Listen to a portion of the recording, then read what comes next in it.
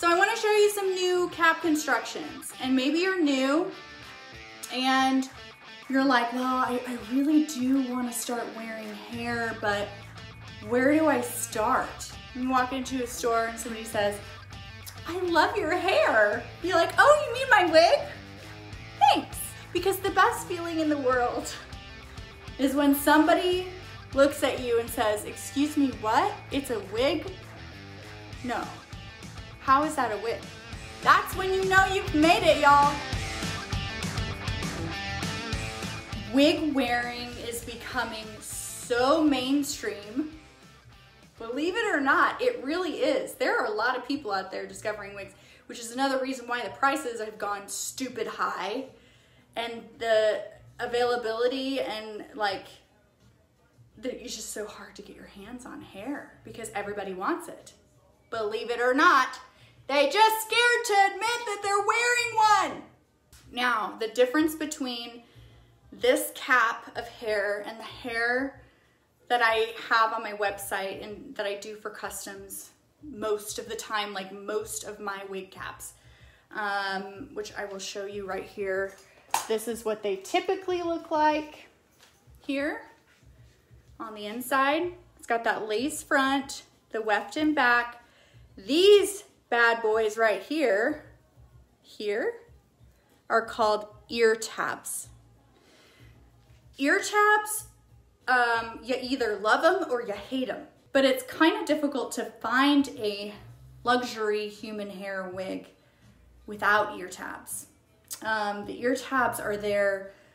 Their main purpose is if you don't have any bio hair, the ear tabs go in like essentially at your sideburn so that you have hair in front that you can maybe tuck behind your ear. Okay, so the difference between that and this is the construction of the cap on the inside. No ear tabs. So instead of, now there's still hair here, but instead of the ear tab being fabric with a little bit of lace in front, it's essentially just lace. But you're getting the best of both worlds. If you don't have bio hair, you can still wear this because there's still hair there. You just have to cut around it so that you can fit it to your ear or whatever. But you're just gonna have to tape or use, glue or use got to be glued gel or spray or something to hold that piece of lace in place. There are combs basically right here that are perfect to swoop right underneath that wig grip. It's perfect, right? If you do have bio hair, pull that bio hair out in front if it matches the hair. If it doesn't, go get yourself some Topic or some makeup or something and just kind of like spray it in there so it matches. You could totally do that. It still has the Bomb HD lace. It has single knots. Now I will have some available that have single knots in front and double in back because the double knots keep a stronger hold, but they're harder to conceal. But honestly, who looks at the top of your head? The double knots also give you more volume just at the hair, lace base, whatever, but not wiggy-ish. Like I thin these out quite a bit. Another difference with this one is it has a removable strap.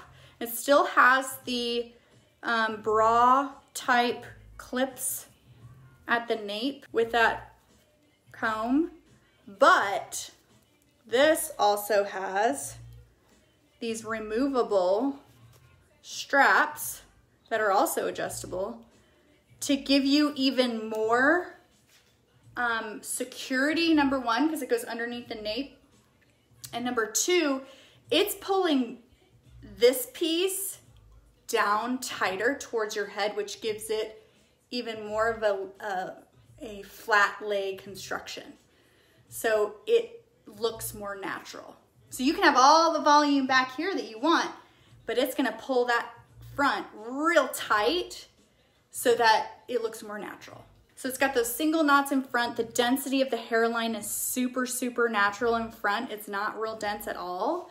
and then it gets more dense in back. The last thing that I will mention about these, there's different kinds of origin of hair. And the reason I do this is because it's complete BS. There's so many origins of hair, which basically is saying where the hair came from. Here's my problem with this. There is no certificate whatsoever that is basically claiming or certifying in any legal way where the hell this hair came from. They could say all they want, it's European. They could say all they want, it's Brazilian. They could say all they want, it's Russian. We don't really know. So I'm here to be like completely transparent with you and say, I'm gonna say that these are Brazilian.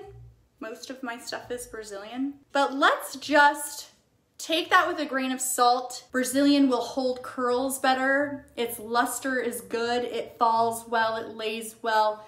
It moves well, it lasts a long time. Here's a good thing about these. It is easier to wear these because you're not so limited from ear to ear. And I think it also gives you more space to move. So size down in these, in my opinion. I gotta end this video, y'all. Lots of boob sweat because my air conditioner is really, really, really loud, so I turn it off during these. I hope this was helpful. I hope you're excited. I hope that you're interested in these new cap designs. I love you. Questions, post below. Subscribe to my damn YouTube. Happy Wiggy Wednesday!